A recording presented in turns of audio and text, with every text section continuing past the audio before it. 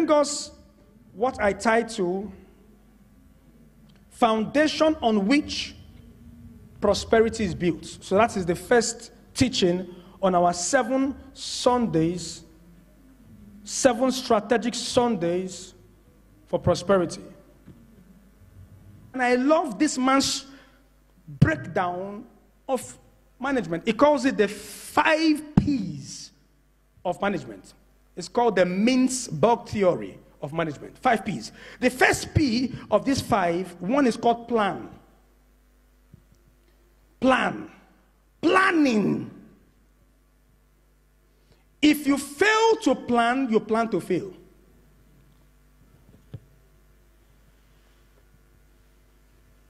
If you fail to plan, you are planning to fail.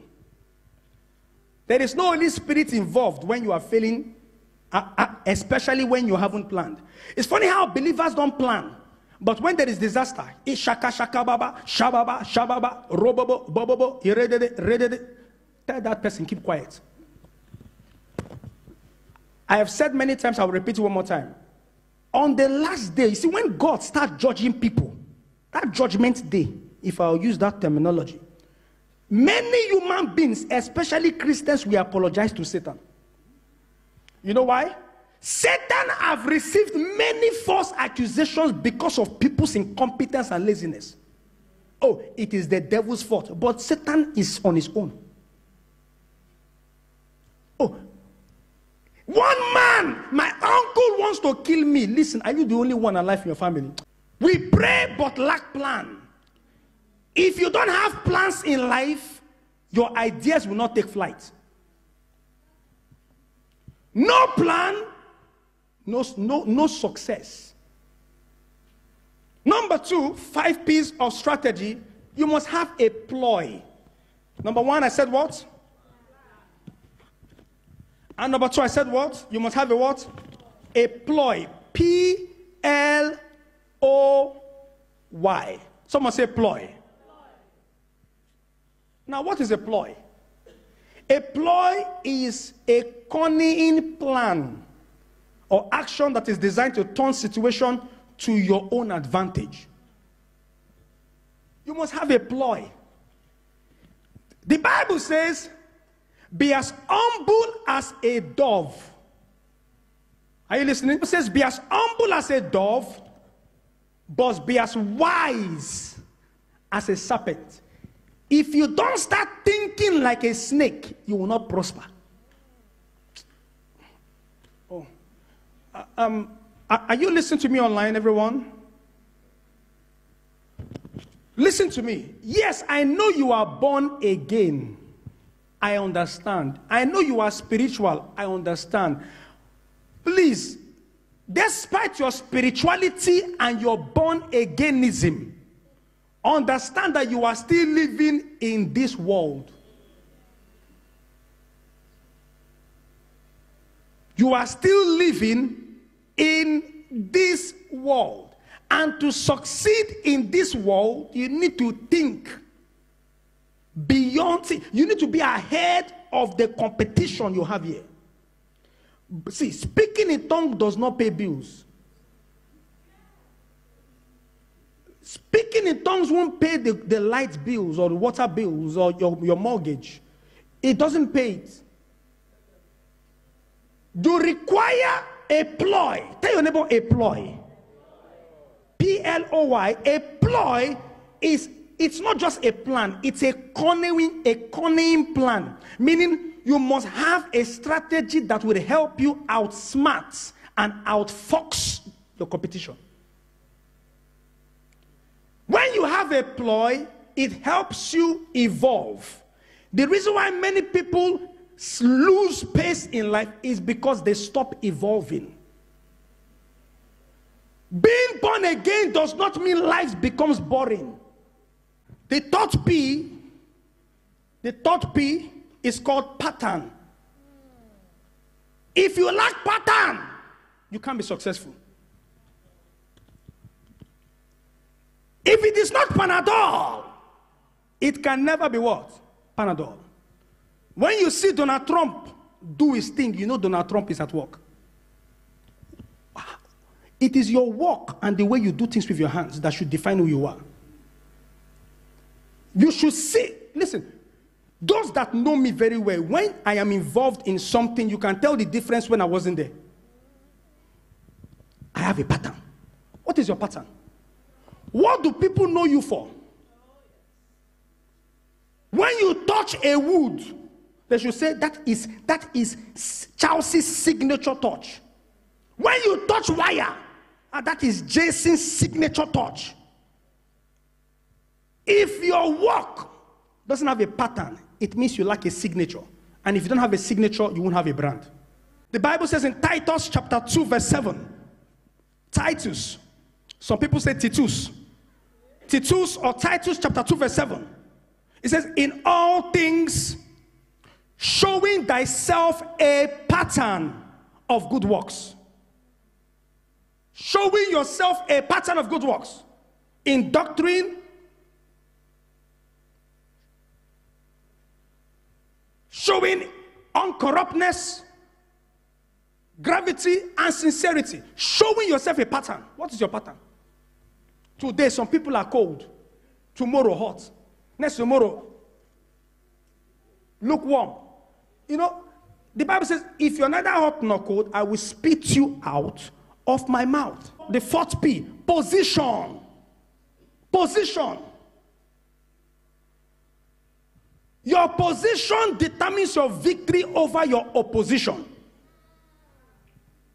Your position determines your victory over your opposition. In the book of Numbers chapter 23, the Bible tells me about a man called Balak. Balak was so wicked, he wanted Israel to be wasted. He went to contract a prophet called Balaam. And watch this. When it was time for Balak to get Balaam to curse Israel, do you know what Balak did? He went to certain strategic positions to curse Israel.